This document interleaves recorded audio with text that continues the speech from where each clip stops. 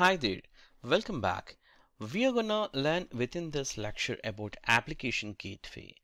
And the application gateway will work very similar to the traditional load balancer. And in fact, we had a lesson on load balancing lesson. If you have not yet completed that lesson, I encourage you to go and check out the Azure load balancing lecture. That really helps you because some of those concepts are still applicable, or on top of it, it's going to work. There are a few of the differences between the Azure load balancer and application gateway, and we're going to talk on that within this lecture. As a first step, let's understand about application gateway. Azure application gateway is a web traffic load balancer which works on a layer 7, and it will enables you to manage your traffic for your web applications, whereas a traditional load balancer purely works for OSI layer 4, for TCP or maybe UDP port specific, like route traffic based on the source and IP address based on the ports and destination. It's gonna work. But whereas this is just for the applications, web applications, so that's a major difference. And application gateway can make routing decisions based on a traditional attribute of an HTTP request. Let's say an example, you're trying to browse a contoso.com, which has the URL, and if the URL is contoso.com/images, let's say this images are coming, then the request will route the traffic to a specific set of servers, in this case and known as the server specific pool. In this case, it's the image server pool. And for example, if you're trying to browse contoso.com/videos, so application gateway knows that the user is coming from a different URL altogether, so it will automatically send the traffic at the layer 7 because it understands that, and it will redirect to video server pool. So again, the pool is like, you can have multiple servers and you can combine as the one of the pool. So we're going to talk on that in a minute, but for now, you can understand that the request, whatever the request is coming, that can be understand by the application gateway, and it can simply forward to the right server pool, so that it can give the good experience for the end users.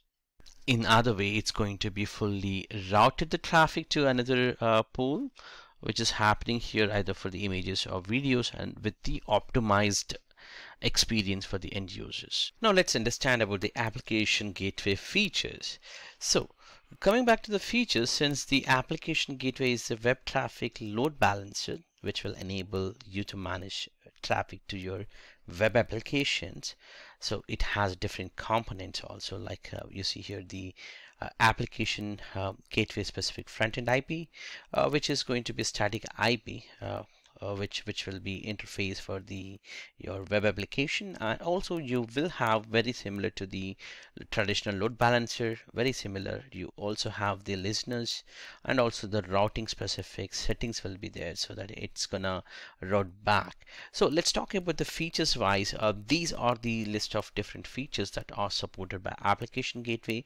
Let's say it can support the SSL TLS termination, and auto scaling and also for the zone redundancy and static virtual IP, as we talk, and also WAF, or web application firewall, which will consist of different set of rules that can protect your entire application from different kind of attacks, like SQL injection attack or maybe cross-site scripting attacks.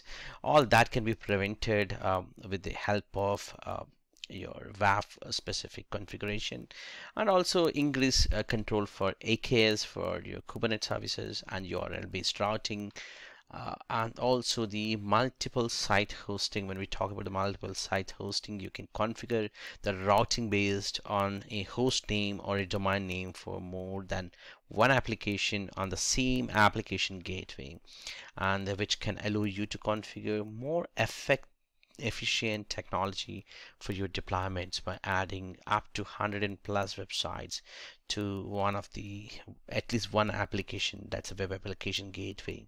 So each web application gateway easily can support 100 plus websites, and each website can be directed to its own backend pool. For example, in this case, you have a backend pool as one, but if you have a multiple pools, it's gonna divert to multiple pools too. And also when it comes to the redirection, for example, if you're trying to browse on a HTTP and that protocol might not be secure, so you can say configure to automatically redirect to HTTPS protocol, so that all the communication ensures that it's going to be secured. In that way you can configure, and that's one of the option for the redirection. And also the session affinity, when it comes to the cookies based session affinity feature is really useful when you wanted to a user session to on the same server to maintain all the time, or until the user's activity goes off, you can still maintain that session affinity.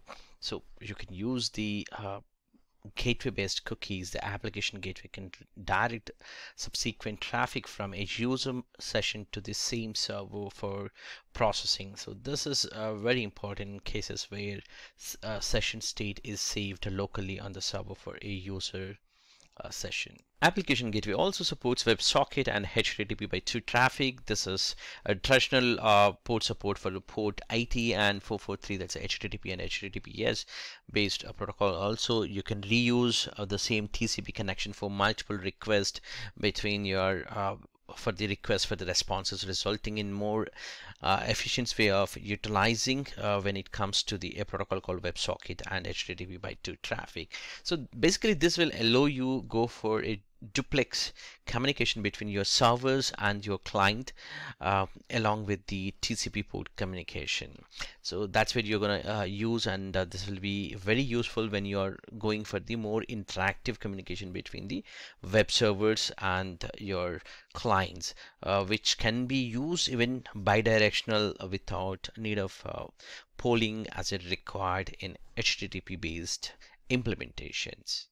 And also for the connection draining, when it comes to that, if let's say you are planning some kind of backend pools, go for a service updates. So in that situation, it's going to be very useful for using the connection draining. This will enable you via backend HTTP, and it can be applied to all of your backend pools during the rule creation. Once you enable the specific settings, the application gateway ensures all the deregistering of the instances of the backend pool, so you don't receive any new requests while allowing existing requests, so that you can go for actual maintenance of your web application servers or the pool servers. So you don't need to worry about the connection draining. So, and when it comes to the custom error pages, let's see, with the help of application gateways, you can actually create your custom error pages instead of actually displaying the default error page of your HTTP or web application default errors. You can simply go for and give a meaningful error message for your customers by showing some kind of branding or layout for your custom errors. So that would give more value in terms of the end users. When they are getting an error, they can easily identify, oh, this is what some kind of maintenance or some other thing can be added for your front end. And for the rewrite HTTP headers and the URLs, what you can do is with this you can go for your client and server to pass the additional information with the request of the response. Let's say writing these things will give you major 3 different advantages, like adding a security related header fields, like protection specific protocols like HSTS or X-XS protection. All that can be added for your packets or your HTTP headers, or you can remove even response header field that can revolve sensitive information. Even you can go for striping port information from X forwarder for headers. So this will give you the support for the capability to add and remove or update your HTTP request and response headers while the request and the response of your packets move between the client and the backend pools. So you can also rewrite your URLs querying a string or query string parameters or host name with URL rewritable or URL path based routing. And you can choose to either routing request to one of the backend pool based on the original path. That's what we actually talked about, like images and the videos also in the previous slide. And coming back to the sizing, application gateway can be configured with the standard underscore v2 sizing. That would actually most of these features are fully supported in the standard underscore VT or V2. That's the size actually. So that's where you can go for the sizing and the scaling, or you can use the fixed size deployment. So what happens is when you go for this, it actually talks about the average backend response size. Let's say starting from the 6 KB to 100 KB, and either you can go for the bandwidth of 7.5 Mbps or 13 Mbps or 50 Mbps based on your small, medium, large size of your application gateway's standard sizing. If you look at this diagram, it tells how the application gateway would work, majorly different blocks which are involved. Let's say a user browses this application gateway. What happens is actually the user has to resolve that FQDN name to one of the IP address, and that IP address would be the front-end IP address of your application gateway. So that would be taken care by your Azure DNS or your other DNS servers, and then it actually gives the IP address to the client, and then the application gateway accepts the whatever the incoming traffic. But here it could be a suspicious activity, or it can be any kind of an activity, but it just accepts, and then it checks for the logical entry to check whether the connection request is really a valid, and it's gonna hand it over to what kind of front-end IP address or the protocols and the port numbers and the connections that are actually coming from the application gateway. And later point, it actually handovers to the listener. So this is where the listener will actually check in the back end whether that specific incoming traffic has a proper port and the rules are configured. And also, if at all you have configured your web application firewall, or in short we also called WAF, what happens is WAF will evaluate the rules whether the incoming request is valid, or it could be a suspicious activity also, or it could be a security threat.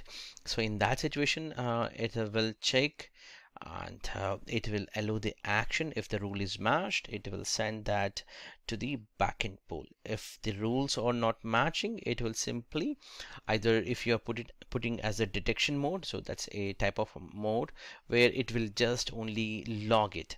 But if you put it as the online mode, where it's going to actually block that prevention mode, we call it as a prevention mode, it's going to actually block that security threat, and that's how it's going to work. So these are the backend action, what would happen actually. So logically, user to application gateway, and from there it checks the listener has any of the configuration, and also your application firewall, that's a web application firewall, will evaluate the rules, and that would send, if the rules are matching, it will send back to the required backend pools. That's where it's gonna work.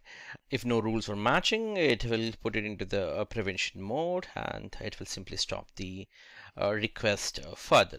And when we go back with these things, I just wanted to put it into the internal components that are actually involved, or the components that are required actually when we try to configure our application gateway. These are the components that are involved. So it's good to know that the first one is a front-end IP. That's your virtual IP or VIP for your application gateway.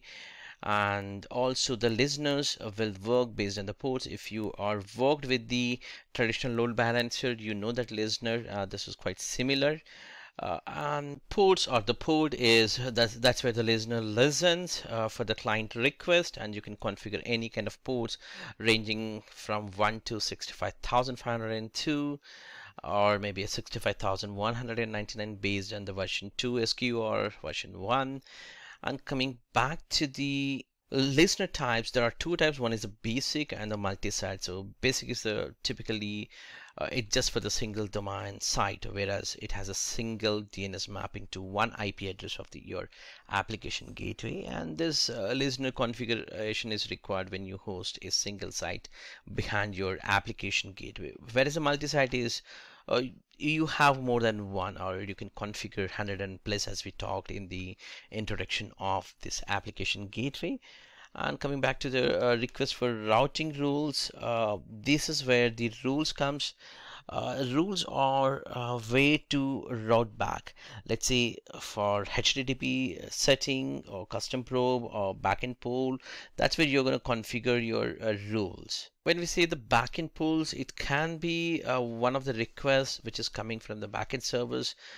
To solve the request, backend pools will contain some kind of components like network card, or maybe virtual machine scale sets, or your public IPs or internal IPs, or FQDN here, or multi-tenant backends such as your app services.